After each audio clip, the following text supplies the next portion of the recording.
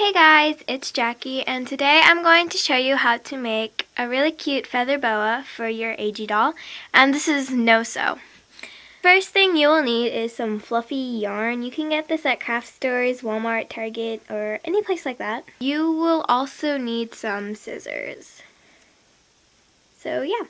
First thing that you want to do is you want to take your strand of yarn, and using your left hand, you are going to put the strand of yarn in between your thumb and forefinger, like this. You are going to weave it through your four fingers here. So what you are going to do is you're going to go behind, forward, behind, and forward. So it looks like that. Then you're going to go behind and forward, behind and forward, as you can see right here. Then do this one more time.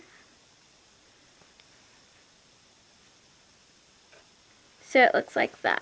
Next thing that you are going to do is you are going to start with your pinky finger, and you are going to take the lower strand right here, as you can see, and you're going to pull it over your finger like that. Then you're going to repeat this with your next finger, and then your next finger, and so on until you've completed it. And you're not going to use this thumb at all during the process. So what you are going to do is you are going to bring it behind, forward, behind, and forward. Then you are going to loop it back and do the same thing, like in a pattern. So it looks like that. And then you are going to do the same thing as I showed you. Take the lower strand, pull it over your finger. Take the lower strand, pull it over your finger. Lower strand, over. And then so far and so on. And you are going to continue this until your boa is long enough.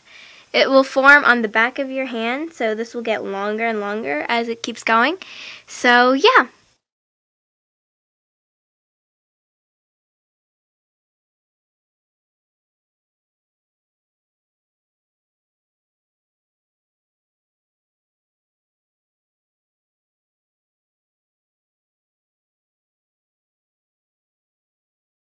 As you can see, the feather boa is getting longer and longer on the back of my hand. So I'm just going to continue doing the weaving and pulling and all that. So when you're finished making your feather boa or whatnot, you want to make sure that you only have one strand on each finger. So what you want to do is you want to slip it off your finger, put it onto the next one, slip it off, put it onto the next one. This can be a little hard, so make sure to be careful. Try not to let the strands go. Put it onto the next one. And then you want to take all of them and then hold it, put it in your finger like a ring. And then what you want to do is you want to take your scissors and cut the yarn, and then you want to take it and pull it through all of these loops. Make sure to be very careful with this. The next thing that you want to do is you want to take your scarf, and as you can see, the extra yarn that I just pulled out, you want to take your scissors and you just want to cut that off. So then it looks like this.